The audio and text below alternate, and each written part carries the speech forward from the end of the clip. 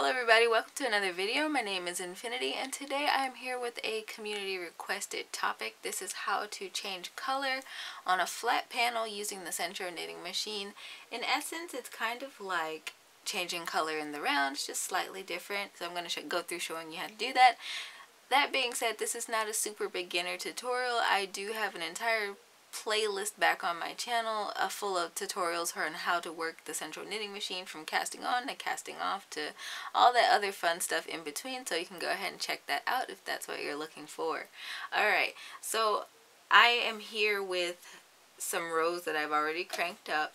My black indicator needle is in the center of my machine in the up position, and that's exactly where you want it. So what I'm going to do is now pick up my second color, right? And I'm going to drop it down in the machine. So what I want is for all of my needles that are supposed to catch yarn to catch this new strand of yarn. So what I'm going to do is cut my gray yarn and pull it out the tension thing, and I'm going to start cranking back the other way.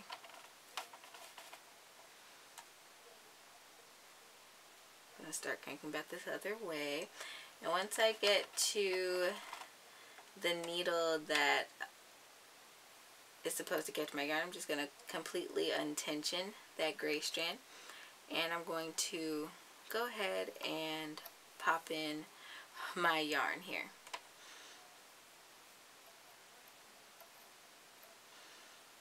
So the main thing is that you want it to you want the needle to catch your new strand, and once it catches it, you can pop the yarn back into the tension holder and start cranking.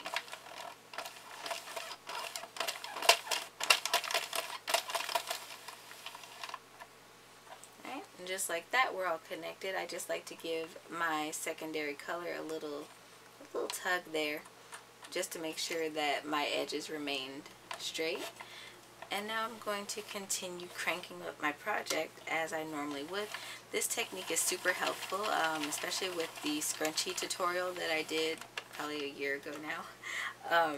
I have some oddball scrunchies that I end up giving away that I use this method for. They're usually made out of scrap pieces, and I think they're really fun. I'm sure there's a whole other assortment of things you could use that for, including like the baby hats on the mini Sentro, or if you're using the larger Sentro, you can use this method as well for that purpose. Alright, so I'm going to crank up a few more rows.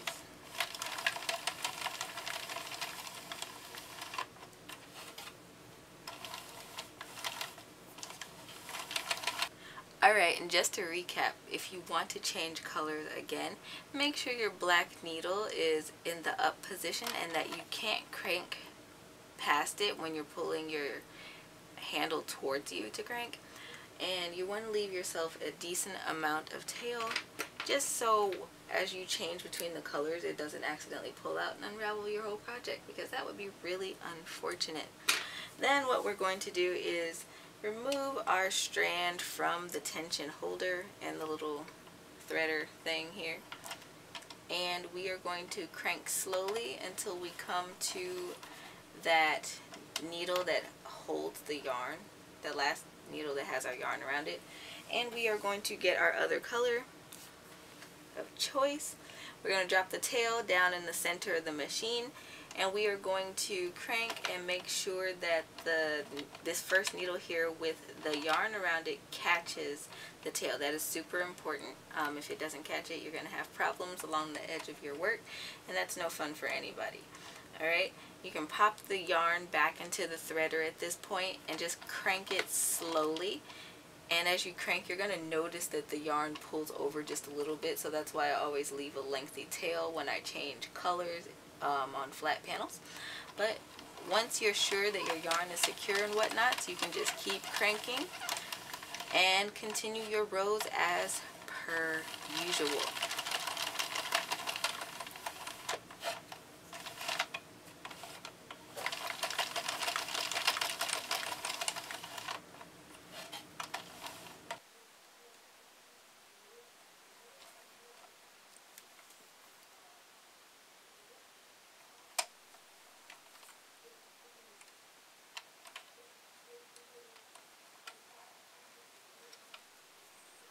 Alright guys, as you can see here, I have cast off. Let me just get my needle off of there.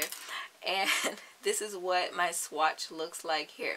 I will say that you will have better results than mine if you use 2 yarns that are the same weight. I purposely used 2 different scrap yarns that I had in my basket down here, so that's why mine might look a little wonky in here. The yarn in general just is wonky.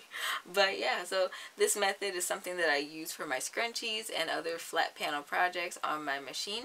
I hope today's video was helpful for you guys. If so, don't forget to leave me a thumbs up. You can comment down below with more questions or ideas. I don't mind taking on those challenges and doing those videos for you guys. It's super fun.